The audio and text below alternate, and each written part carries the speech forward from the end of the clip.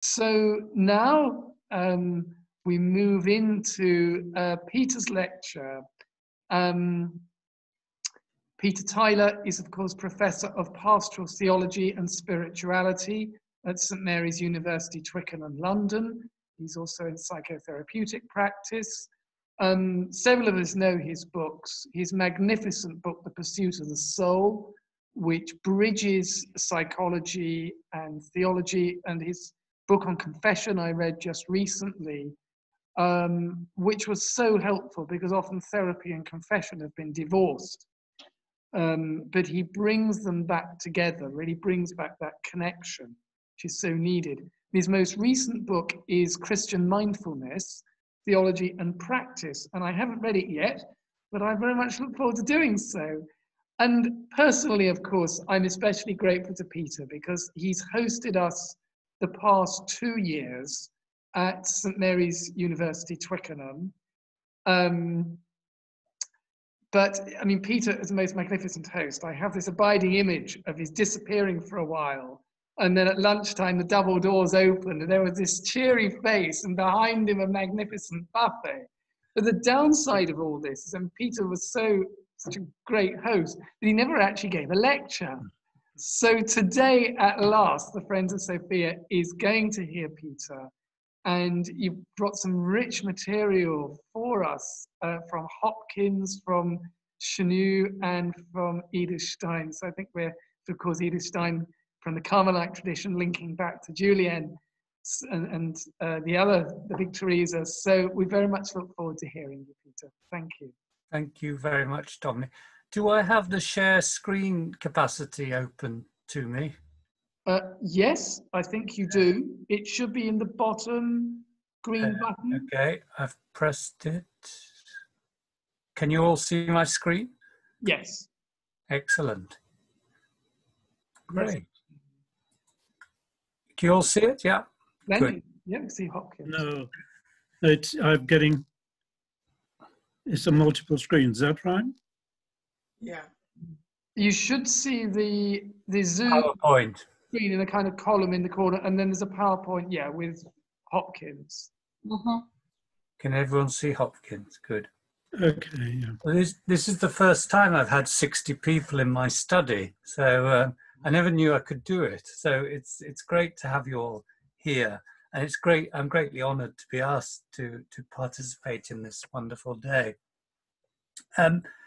Just a few words to say before I give the paper.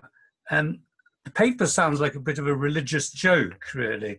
There was once a Jesuit, a Dominican, and a Carmelite. Not.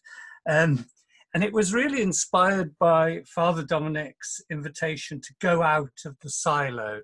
I think this is the original intention of Friends of Sophia, especially in the academic world. We're all in our silos of theology and philosophy and music and so on and so forth. And I think Father Dominic's invitation was an open invitation for us all to go out of our silos. And my silo is pastoral theology, as Dominic's just been saying. And over the lockdown, I was going to do this anyway, and it's fortuitous that it happened. I've been working on a book on Edith Stein, a remarkable woman. And so she is an obvious person, as it were, to start the conversation. But for a long time now, for many, many, many years, longer than I care to remember, I've always been fascinated by the poetry of Gerard Manley Hopkins. And I have to give a health warning, really, especially to those amongst you who are literary scholars or literary critics. I'm not a literary scholar at all, so I'm a complete amateur when it comes to literary scholarship. But I've taken Father Dominic's invitation to heart, and I'm using this opportunity to, as it were, engage with someone I love, which is Hopkins and his poetry.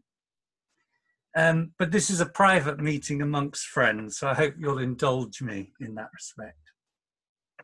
So that's the Jesuit, that's the Carmelite and the Jesuit. The Dominican, as you would expect, Chenu, Marie-Dominique Chenu, is the one who brings the intellectual heft to all this. And he is again a figure who I've long been fascinated by, and I really wanted an excuse to go into his works. So that's really what I'm going to be doing. For those of you who want to go and have a meditation or go and do a bit of gardening now it's raining, or have a little sleep, I can basically tell you what the paper is in 2 minutes. And really what I'm going to do in this time is I'm going to follow Chenu and Stein, who themselves are following Dionysius the Areopagite, who himself is in the Platonic tradition, which we started with Douglas this morning. And from this lineage, I'm developing this idea of the symbolic. Now, I've written on my synopsis there, and I wrote this synopsis unusually for me months ago, before COVID was a twinkle in a microbiologist's eye. And what I've written there is, how do we find divine harmony, which is the theme of today, in the disharmony of the world around us? So we've had so far today a lot of harmony and the wondrous music of the spheres and so on. I'm talking about disharmony. I'm talking about the breakdown, as it were, and the dark side. And as I say, when I wrote this paper, perhaps I had a premonition. I had no idea that I'd be delivering it in my living room in these circumstances. And my answer to that question from a Christian perspective, and that's what I'm presenting here, is that the answer is essentially symbolic. And so what I will do in this time, I shall present the what I understand by the Christian understanding of the symbolic, and then I'll apply it to the circumstances within which we find ourselves today. And throughout that, I'm going to intersperse the poetry of Hopkins. I'm not, as well as not being a literary scholar, I'm not an actor, unlike Valentin, who was, Shakespeare was brilliant earlier. But I am going to try and read portions from the Wreck of the Deutschland, which is really the theme of the whole day. Hopkins is extremely difficult to read. Someone very kindly sent me an old recording by quite a fruity thespian in the middle of the 20th century. And you really have to work hard to read Hopkins. So I'm going to do my best. It's not going to be a professional rendition. So that's the menu, and here is the meal. So I'd like to begin with the first stanza of the Wreck of the Deutschland. Thou, mastering me, God, giver of breath and bread, world strand, sway of the sea, lord of living and dead, thou hast bound bones and veins in me, fastened me flesh, and after it almost unmade, what with dread thy doing, and dost thou touch me afresh? Over again, I feel thy finger and find thee. The circumstances surrounding the writing of one of Hopkins's greatest poems, if not one of the greatest pieces of 19th century English literature, are almost too well known to be reiterated again. Yet, as with the beginnings of John of the Cross's poetic career in the dungeons of Toledo, or Saint Teresa of Avila's whilst recovering from a life-threatening illness, it is worth recalling these circumstances so as to give us an insight into the underlying theme or the colour of the work. Hopkins, as an undergraduate, was lucky enough to have studied in another place, not Cambridge, in Oxford in the 1860s. And there he came under the influence of some of the greatest philosophical and aesthetic minds of the century. Amongst them, John Henry Newman, Coventry Patmore, Robert Bridges, and Benjamin Jowett. All of them could be listed as his confidants, advisors, and mentors. At this time, he himself showed great promise as a poet and literary scholar. But after his conversion to Roman Catholicism in 1866 and subsequent entrance into the Society of Jesus, the Jesuits, in 1868, he abruptly decided to burn all his early poetry in an oblation he called in his diary, "The Slaughter of the Innocents."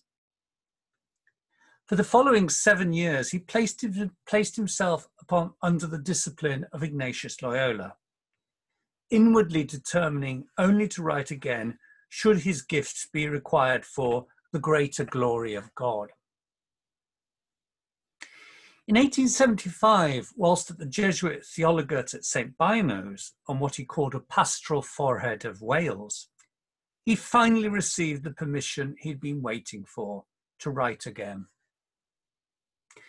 The Jesuit community read with shock and awe the terrible stories of the drowning of 60 passengers on the German ship, the Deutschland, as she foundered off the Kent coast during a terrible storm between the 6th and 7th of December 1875. This is an illustration from one of the newspapers of the day. It's a sort of the Sun of the time, you know, the shock horror. It was a terrible event.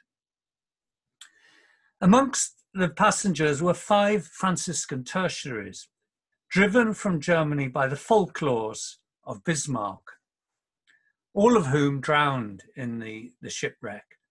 Mothers Barbara Hultenschmidt, Norbetta Reinkorper, Aurea Batsiura, Brigitte Damhorst, and Henrika Fassbinder.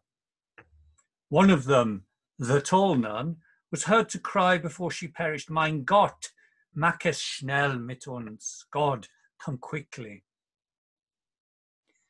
Poignantly for Hopkins, they were finally laid to rest near his childhood home at St. Patrick's Cemetery in Leytonstone in East London. Whilst discussing the incident with his rector at St. Bino's, Father Jones, the priest opined that he wished someone would write a poem on the subject.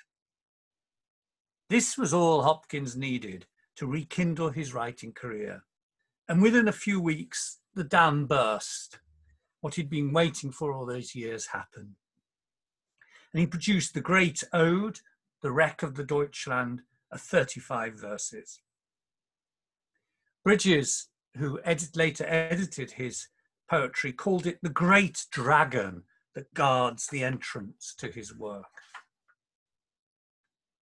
Unique, untranslatable, and possibly one of the most misunderstood religious poems in the English language, I want to draw upon the wreck as illustrative of the theme this paper will explore this afternoon, the role of the symbolic in the Christian contribution to the wisdom tradition, and how by living and acting through the symbol, as well as seeing and thinking about it, we actually enter into the Christian Paschal mystery of death and resurrection, not only on the deepest personal level, but also something that's been implied so far in this conference on a cosmic level. And that, I would like to contend here, is, for me anyway, the essential message of Hopkins' masterpiece. To begin with then, let's have a look at this word, the symbol, this weasel word, the symbolic. And here, as I say, I'm helped by the great French Dominican Marie-Dominique Chenoux. Here you see him in action. And Chenoux explores in great depth how what he calls the symbolic mentality came to characterize the uniquely medieval, or you probably better say, pre-modern perspective on creation. The term symbol from the Greek literally means that which throws together, symbalein. And it had been associated with Christianity and Christians since its early days. In 250, for example, Saint Cyprian of Carthage, commenting on its manifestation in the Apostles' Creed, remarks that it is the mark that distinguishes the Christians from the pagans. If we follow Chenou's logic or argument, the symbolic is for the medievals that which was to be distinguished from the dialectic. It was not considered another form of logic, so it wasn't another logic, it was another way of showing truth. So you show truth through dialectic in the schools, and you show truth through the symbolic. Here are some quotes from Chenou's wonderful book, Nature, Man and Society in the 12th Century, published in 1957 and republished 7 years ago. To bring symbolism into play was not to extend or supplement a previous act of the reason. It was to give primary expression to a reality which reason could not attain, and which reason, even afterwards, could not conceptualize. In this respect, Chenou contrasts the earlier psychologization of Augustine's approach with the non-reducible symbolic of Dionysius, making here a distinction between the signs of Augustine and the symbols of Dionysius, even though both streams would continually interact with each other throughout the medieval period and even into the early modern period. In this respect, he characterizes the medieval period as being dominated as much by the symbolic as the dialectic. In the whole range of its culture, the medieval period was an era of the symbol.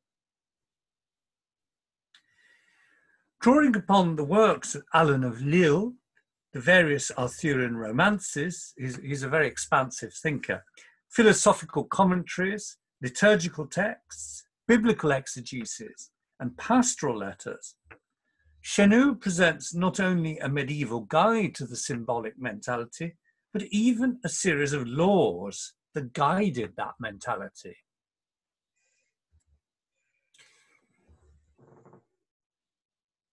He characterizes it as a permeating influence of which people were more or less aware upon their ways and turns of thought, a cast or coloration given to even the commonest of notions.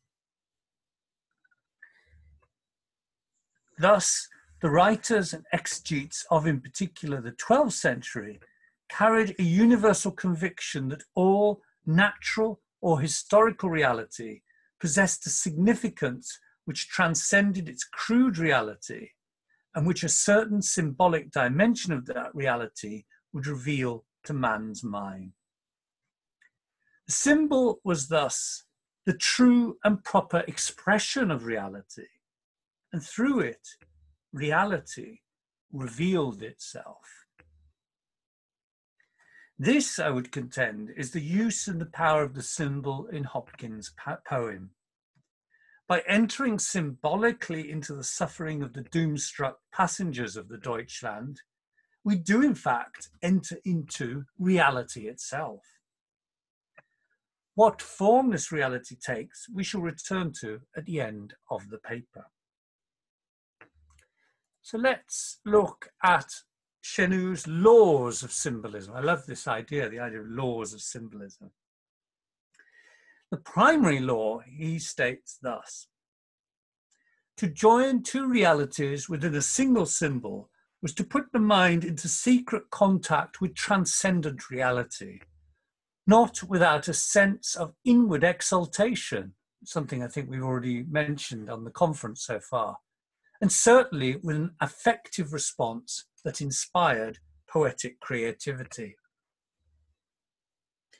Quoting John of Salisbury, Chenou reminds us, now you've paid a lot for this conference, so we'll have a bit of Latin to make it worth your while. Vera latent rerum variorum tecta figuris, nam sacra vulgari publica jura vetant. Truths lie covered by the figures of various things, for public laws forbid sacred things to the crowd. The laws of the symbolic must lie secret and hidden. They must be earned. We must look for them carefully. We must sit at the feet of masters so that the sacred truths will eventually be revealed. Only then will the exaltation of the poetic moment provoke an effective response. This, of course, is something unacceptable, heretical to our modern ears, the idea of secret truths. Everything has to be open. One could go further and highlight the role of Eros, so important to Dionysius in this response too. The symbolic, no less than the aesthetic moment, may contain within itself an intrinsic trace left by the encounter with the Eros of God. That's certainly the case in Hopkins' poetry. The second law is probably even more mysterious and gnomic than the first law. I don't expect you to take all this in one go. I mean, it's taken me years to get to grips with some of this stuff.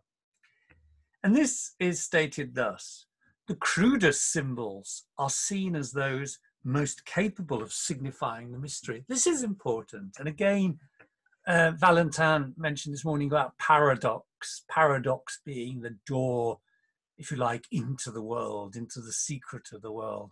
And you see that very clearly in this second law.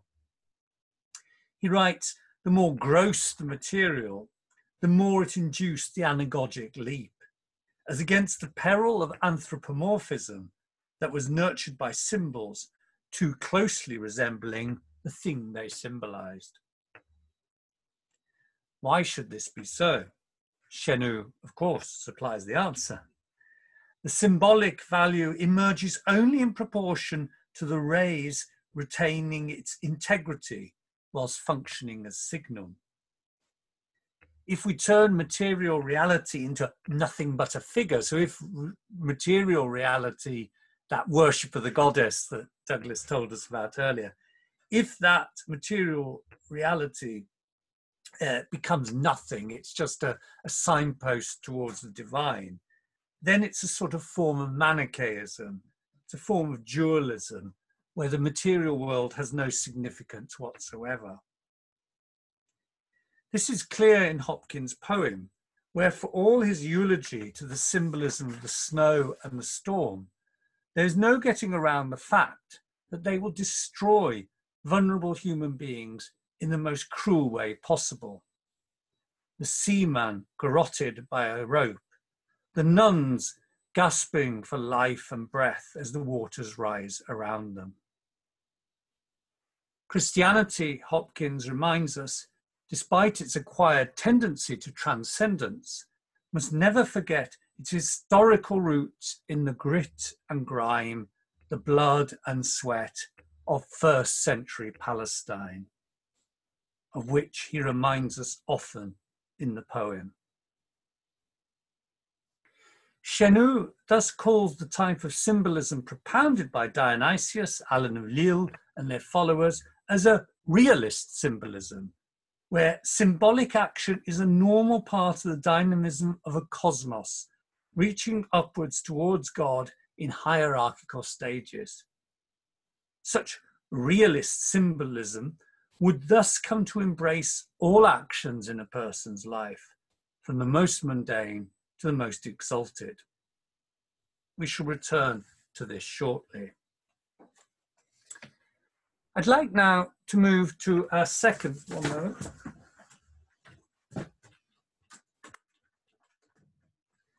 I'd like now to move to our second conversation partner. This is Edith Stein, the person I introduced at the moment, at the beginning. This is the last known photograph of her. It's an extremely beautiful photograph. She needed a passport to get out of Nazi Germany. She was actually trying to get to Switzerland. Her habit was so well used, she had to borrow one of the other sisters' habits for the photograph. And this is her passport photograph that she used to try and escape Nazi Germany. Sadly, she wasn't able to. So another fascinating and misunderstood writer, Edith Stein, Theresia Benedicta a Cruce. Appropriately enough, in the light of the discussion we're having this afternoon, the last academic paper she wrote before her death in the Nazi extermination camp of Auschwitz was on the symbolic in Dionysius. In 1940, Professor Marvin Faber, one of Edith's old circle of Göttingen phenomenologists, who had been driven out of Germany by the anti-Semitic policies of the Nazis, wrote to Stein at a convent in Echt, in Holland, asking for a contribution to the newly created Journal of Philosophy and Phenomenological Research. The result was the article we now know as Ways to Know God, the Symbolic Theology of Dionysius the Areopagite and its Objective Presupposition. Even though it wasn't published in her lifetime, the academic journal didn't want to publish it. It is her last academic article. And when she was taken by the Nazis, by the Gestapo, she was working on her last piece, The Science of the Cross, which she tells us has a great deal of interconnection with her ideas on Dionysius. So what you get here in this article is very much an insight into her final thought. Stein, like Chenu, begins her discussion in the article by noting that part of our problem with accepting the symbolic perspective lies in the ambiguity hidden within the term theology itself. She interprets Dionysius, on whom her article is based, as not seeing theology as a science or systematic doctrine about God, but rather as Holy Scripture, God's word, literally, theos logos. And those who speak this word, the sacred writers, she says, are the theologians. That is, people who speak of God because God has taken hold of them. Very good definition, I think, of a theologian. I'll repeat that. People who speak of God because God has taken hold of them. In this respect, then, Christ, we've had a few comments on the conference so far that we haven't had much Christ so far, so I'm going to redress that balance in this paper. Christ, for Stein, becomes the highest of the theologians, the first theologian. She calls him der Urtheolog. Thus, different theologies become different ways of speaking about God or ways of knowing God. Accordingly, what we are speaking of in this paper is thus on the threshold of the deepest mysteries of human existence. For, as Stein writes, the higher the knowledge, the darker and more mysterious it is, the less it can be put into words. The symbol then is a bild, a picture that holds all together, light and dark, evil and holiness, love and hate. Here Stein takes her lead from the original Greek meaning that we explored earlier. This Christian symbol will appear as words, things named, events, or actions, quote, by which the prophets often graphically illustrate what they were to preach, as Christ too revealed divine truth, not only by word, but also by deed. And as the Church, through her liturgical acts, gives us matters to understand. The believer, the theologian, thus speaks the word of God through speech, action, and deed, and having done unto. And this is, I think, is her great contribution to this debate. For Edith Stein, the Christians become symbols in the deepest sense. What the prophet hears and sees is, as it were, the great school of symbolic theology, where images and words become available to the sacred writer, so that the unsayable may be said and the invisible made visible. Therefore, we can suggest the symbolic perspective turns the Christian actor into a symbol of God's action in the world. Whether it is the German sisters on their doomed ship, Stein in her filthy cattle wagon, or any depressed or lonely person seeking meaning in a meaningless world during the COVID lockdown. These, for the Christians, must all be ways to know God, especially God at the foot of the cross, which are expressed symbolically. In this respect, the artists, poets, musicians, and liturgists are, in fact, the keepers of the mystery. For in their symbolic language, as we heard earlier about music, the outward sign of God's action in the world is made manifest. Thus, in her life and eventual horrendous death, Stein, as indeed does Hopkins, becomes the symbol that she so graphically described in her last published essay. So let us turn for the conclusion of this paper to Hopkins and his poem.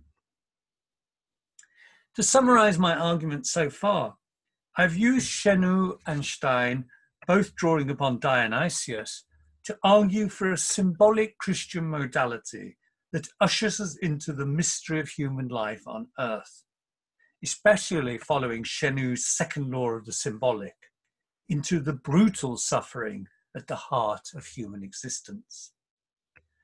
Such a modality, in common with its Latin medieval origins, attempts to hold together the transcendent and immanent poles of human existence, often following Chenu, drawing attention to the crudest and darkest aspects of human existence.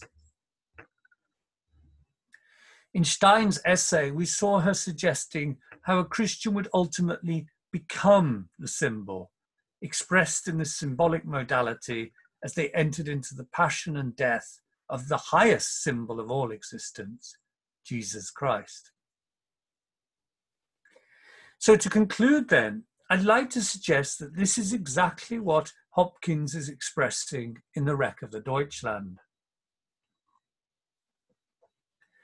What is striking in the poem is that the first third of the poem is not given over to a narrative of the Deutschland's destruction at all. This only begins in the second part at verse 11. Rather, the first 10 verses, part the first, beginning with the opening verse with which we started the paper, are given over to a sort of examination of conscience as Hopkins explores his own Christian perspective on the events he is about to narrate. Dominic mentioned my book on confession. It's like a sort of confession, very Ignatian examen he gave. He's preparing himself, and I think he's preparing us, the readers. He's putting us in the right frame of mind. He's putting us in the symbolic frame of mind to then encounter the terrible events of the wreck. And this first section begins with a fiat, a saying yes, just like Mary's at the Annunciation, to this reordering of his life around Christ's pattern. I did say yes. Oh, at lightning and lash rod, thou heardest me truer than tongue confess thy terror, O Christ, O God. Thou knowest the walls, altar, and hour and night, the swoon of a heart that the sweep and the hurl of thee trod, hard down with the horror of height, and the midriff a strain with leaning of, laced with a fire of stress. Laced with fire of stress. In this second verse, Hopkins introduces one of his personal leitmotifs, the stress, the pitch, or as he famously calls it, the in-stress of existence. In an early undergraduate essay on Parmenides, he had linked the in-stress of creation with being itself. He wrote there, it, Parmenides' notion of being, means all things are upheld by in-stress and are meaningless objects without it. The feeling for in-stress, for the flush and foredrawn, and for inscape is most striking. By being aware of the pitch of existence, the individual can conform themselves to the reality of Christ's presence in all things, as the one, he famously says, plays in 10,000 places. This cosmic being, this divine inscape and indwelling, was one of the chief insights Hopkins derived from the British medieval theologian Duns Scotus, whom he described as of reality the rarest veined unraveller. What is exceptional, and shown exceptionally in the first part of the Wreck, is how Hopkins takes this cosmic sense of Christ's presence and personalizes it into our own pitched taste of reality. As he put it in his commentary on Ignatius's spiritual exercises, for human nature, being more highly pitched, selved and distinctive than anything in the world, can have been developed, evolved, condensed from the vastness of the world, not anyhow or by the working of common powers, but only by such finer or higher pitch and determination than itself. For nothing else in nature comes near this unspeakable stress of pitch, distinctiveness and selving, this self-being of my own. Nothing explains it or resembles it.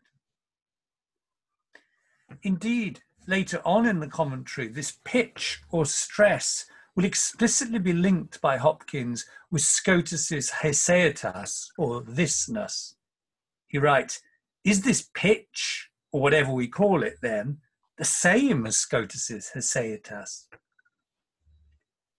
From this pitch, this insight into Christ's presence in reality, comes the fiat, the yes, to the same creative force.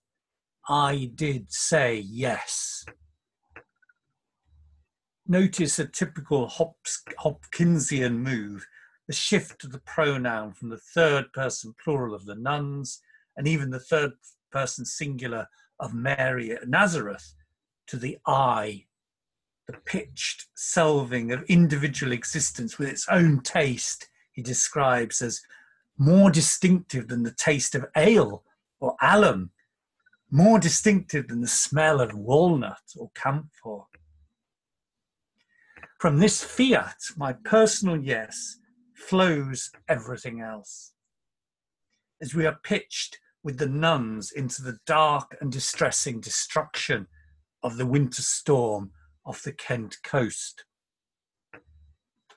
I kiss my hand to the stars lovely asunder, starlight wafting him out of it, and glow, glory and thunder. Kiss my hand to the dappled with damson west, since though he is under the world's splendour and wonder, his mystery must be stressed, for I greet him the days I meet him, and bless when I understand.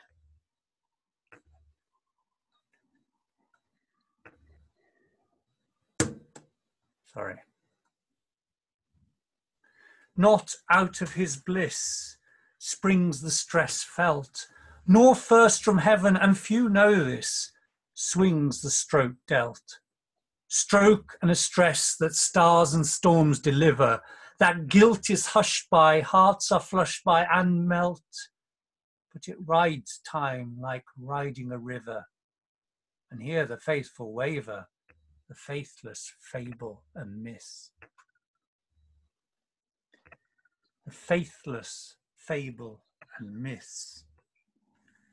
The symbolic presence of Christ is the key, not only to my own existence as a believer, but to all that happens in the world, including its grossest and coarsest destruction, as depicted in this poem. For the symbolic interpretation of these events comes through our knowing Christ. It dates from the day of his going in Galilee.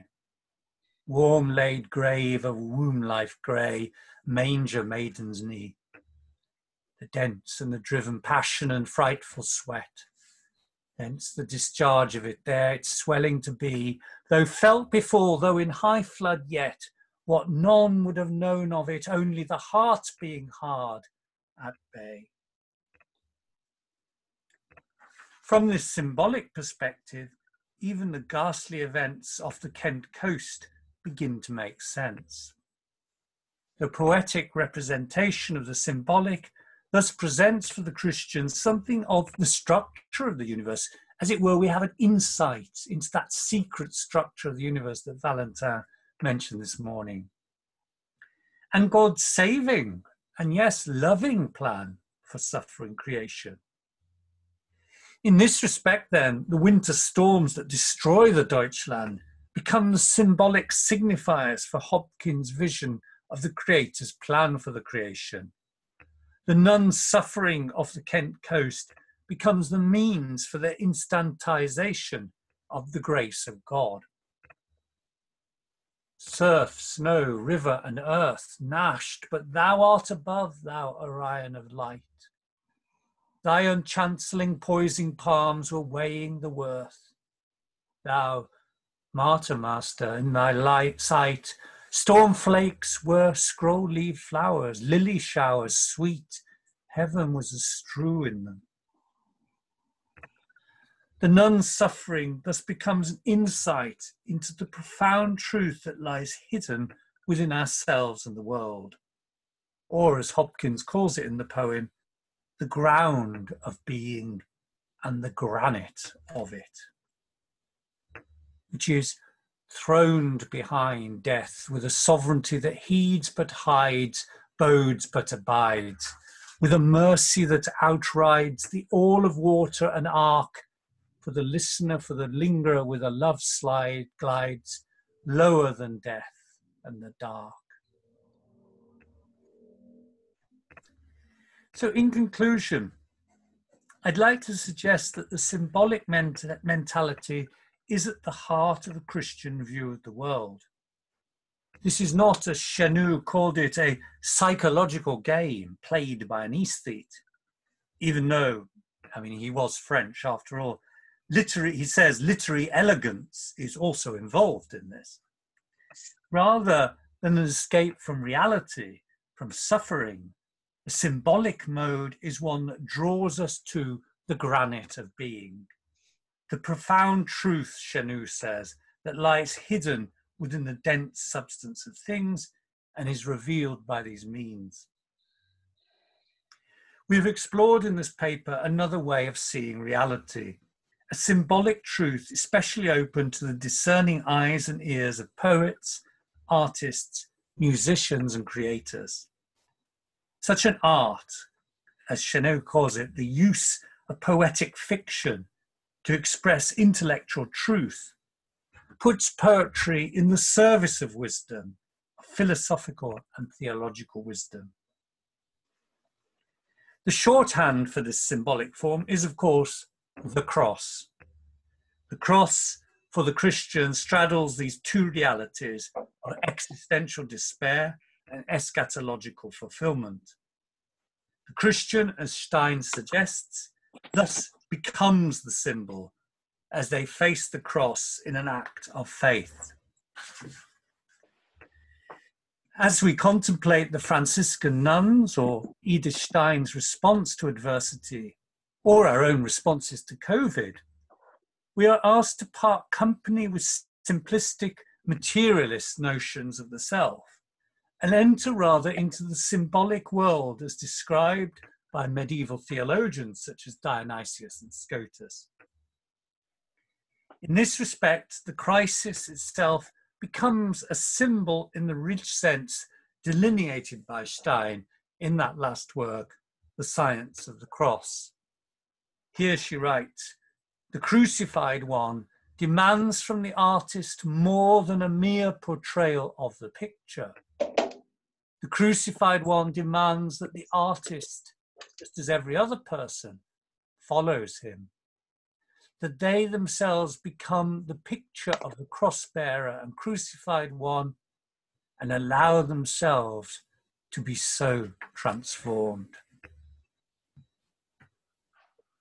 The deepest disasters, including death, are thus transformed from the symbolic perspective into the entrance into the double-natured name, the heaven-flung, heart-fleshed, maiden-filled, miracle in Mary of flame, mid-numbered he, in three of the thunder throne. Following this argument, entering into the symbolic, Stein's Science of the Cross, is thus an invitation to let Christ, in Hopkins' words, Easter in us, so that ultimately he becomes for us, as Hopkins concludes his epic poem, a day spring to the dimness of us be, a crimson cresseted east, pride rose, prince, hero of us, high priest, our heart's charities, heart's fire, our thought chivalry's throngs, Lord. Thank you. Oh, Lord. Fabulous. Peter, my goodness me, thank you so much. My pleasure. I hope I kept everyone awake after lunch. You asked me to be dramatic, Dominic, to keep people awake. Well, you certainly... I channeled my Victorian melodramaticism. I could gladly listen more, and I'm sure other people could too. I must say I'm interested that people had observed that Christ wasn't present in this morning's talks. I mean, it wasn't a criticism, obviously, it was just an observation. And in a way, I feel that's maybe mirrored the loss of Christ in our society, that people feel they can't connect with him anymore. And we wonder sometimes how much we Christians connect with him. But wisdom prepared the way in the recovery of the symbolic, in daring, as you put it at the beginning, to step out of our silos in recognition for needing that. And that maybe where theology has become logocentric in the most debased sense of just word obsessed, argument obsessed, by letting wisdom lead us in to the symbolic, we have encountered the word made flesh and crucified and risen. So thank you so very much. My pleasure. Thank you for inviting me to do it. Goodness me. I'll probably never do it again. So this is a unique experience. I'm sure you're going to need tea break when it comes. I mean, that was itself a glorious performance. It was a real challenge going into Hopkins. I mean, I did like that. Bridges calls it a great dragon. I'd always loved Hopkins, but I'd always been a bit frightened of him. So your invitation forced me to go into it, and I'm glad. But as I say, it was a long and difficult journey. It's very courageous, and thank you so much. I wonder if anybody, we've got about 10 minutes. If anybody has any comments or questions or thoughts at all for Peter, you'd just like to raise a hand, and hopefully I will see you.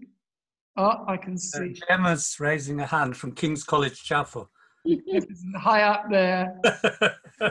She's with the angels. Gemma, yes, please. Just make sure I'm not on mute now. Well, Peter, first of all, thank you. I mean, I could have gone on listening forever. Because I'm totally in love with Hopkins and slightly in love with you. So between the two, maybe that's too much information. This is a public forum. I just love the way that you were able to put all of that together. And I suppose, well, picking up on, because it's a question I keep being asked both in private and in public, to do some kind of reflection on the COVID disaster, and how can we cope with it? How can we respond to it as an act of faith, hope, and love? And I suppose while I'm hugely taken by the links you make there, in terms of Edith Stein as well, her response to the disaster that faced her, and how we embrace the cross in these things, we tread a very, very dangerous path, do we not? Between saying these things, which I think are hugely important and to be said, about the mystery of suffering and our encounter with Christ within our own sense of crucifixion, and sounding glib or sounding fatuous about, oh, well, suffering, we're all with Christ and then it's all okay. And I suppose I wonder how you, both as someone who's reflecting on this material, and also with your sort of psychology hat on, might help us to navigate that very, very difficult path between trying to proclaim that very deep truth of union with Christ crucified in our own darknesses, and providing an answer from a kind of glib Christianity, which so maddens people when they hear us do it. Well, great, thank you for that. So I counted at least 4 questions. Sorry about that. I'll go for 3 of them. So the COVID, the trying not to trivialize suffering, and how we can as a church respond in a meaningful way. Well, I'll take those in reverse order. In terms of how we can respond, I think I sort of made it a clue in what I said. Artists, poets, and musicians, I think, are going to lead us through this. Before the breakdown, I was going to say, before the lockdown, I would often go to art galleries, and I was at a big art exhibition not long ago, and all the people were piling in. And nowadays, when I go to art exhibitions, especially in London, you can't really see much because there's so many people. Hopefully with COVID, that won't be the case anymore. But anyway, so as a psychologist, I tend to sit back on a bench and watch the people looking at the exhibits. It's far more interesting, and you usually see more. And I was watching these people and thinking, they're not actually looking at the pictures. They're coming in with a picture or a selfie or whatever. Yeah. And they're not actually engaging with the picture. No. So of course, then I was annoyed about that. And then I thought, well, hold on, Peter, let's just follow this through. And then I started watching it more, and I thought, they're being drawn by something. It's like they don't know why they're here, but they're being drawn by a force. It was like watching pilgrims in a medieval cathedral going to a shrine. And then I thought, this is the role of art and music and poetry and theatre. It's performing this religious function. Mark Patrick Hedderman, do you know his stuff? He was the abbot of Flintstall in Ireland. He's written some very good stuff on this. I mean, it's not everyone's cup of tea, but so that's on how we respond. I'm going to hand over to the artists and poets on that one. With regard to the COVID, funnily enough, I got this quote yesterday. It was given me from Cardinal Turkson in Rome. And as you know, Pope Francis has set up a COVID commission. You may well be on it. I don't know. And Cardinal Turkson said, I think this week, he said, the Pope is convinced that we are living through an epochal change. And he's reflecting on what will follow the crisis, on the economic and social consequences of the pandemic, and what we'll have to face, and above all, on how the church can offer itself as a safe point of reference to the world lost in the face of an unexpected event. Incredible stuff. I think watch this space. During lockdown, me and my large family have amused ourselves with a WhatsApp. In fact, I've seen more of my family these last few months than I have for years. So every Sunday we all get together and we've been sharing photos. And I've gone on one of these genealogy sites. So I've sort of made all these content. It's been absolutely fascinating. And I didn't realize until I did this, I knew there was some Catholic English tilers and I knew there were Irish Catholic tilers. Couldn't quite work out how they came together. But what I didn't realize is that the Catholic branch, the Irwins, came over with the potato famine in the 1850s. And the more I thought about it, I thought that's what the COVID is like.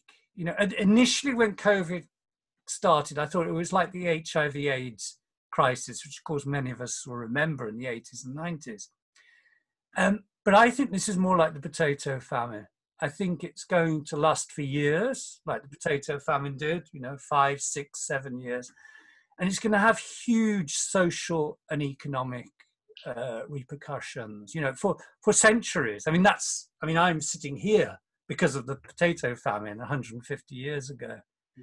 And looking at the records of my forebears coming to the Midlands at that time, the only help they seemed to get was from the church.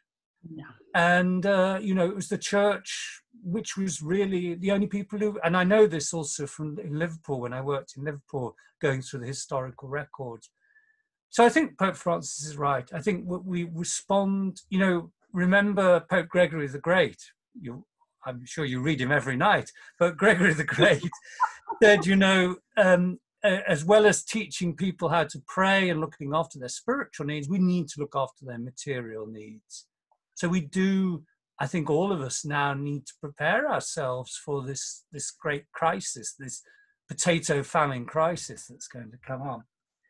And then the third thing you said about not to over-spiritualize things, well, I think that's why I put emphasis on, Chenu is, I know actually very little about the person of Chenu, but his writings, he seems very eccentric and quite theatrical, very French, rather wonderful. But that second law that I emphasize, I think that is the key to the question that you asked there, that we don't over spiritualize these things, that we find the reality of Christ in the, as it were, the gross material causes before us. And of course, Hopkins does that in the poem, where he talks about the garrotting of the seamen and the terrible death of the nuns. So thanks for those 3 questions, Gemma. My pleasure. And I love you too. Bless you. Okay. For the public. No, Cora. Thank you both. Was there a question from Sister Anne? Just wondering, but I saw her hand up earlier. No? Yes, Oh, there is. was. It's to some extent, I think, Gemma's question was kind of a reiteration of mine in a way, but I suppose it was perhaps approached from a slightly different angle.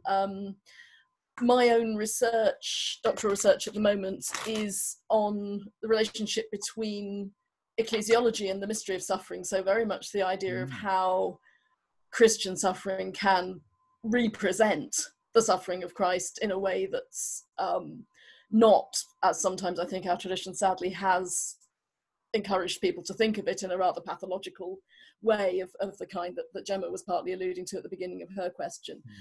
But I was kind of struck, particularly in connection with this, by Peter's reference to that interesting moment within a symbolic sensibility when the Christian, him or herself, becomes a symbol. And that's kind of related, or at least it kind of rang alarm bells in my head, or good alarm bells. It's related to an idea I'm kind of wrestling with it, which is the idea of a Christian life, or the life of a Christian community, as a kind of work of religious art, in a sense. That's one of the things that fascinates me about art of the Passion, but I think one could also say it about religious art that deals with suffering of the body of Christ, as for example, the Deutschland is, I think, a fabulous example of that, is that I know there's a huge debate about this amongst theologians, but it's at least plausible to say that if you paint a beautiful painting of the crucifixion, or if you compose the St. Matthew Passion, or indeed if you write the Wreck of the Deutschland, you're not simply lying. You're not saying that the hideous is not hideous. You're saying that there is a kind of a beauty within that, which, as Gemma says, obviously is a phenomenally kind of knife-edge thing to walk, because what one does not want to say is that suffering is beautiful. And I think that the key to walking that knife edge responsibly has to be to do what Hopkins himself encourages us to do at the beginning of his last stanza, which is to let Christ Easter in us. In other words, this stuff can only work at all if it's fully Paschal. If our concentration on our representing Christ in his body is a kind of foreshortened Paschal mystery that stops with Good Friday, then that's no good. It has to have that kind of onward trajectory to the resurrection. And I'm just huge. My original academic background is in English literature, and as it happens, I think The Wreck of the Deutschland was the very first poem I wrote an essay on in Oxford. So this is kind of decades ago. So this is kind of memory lane.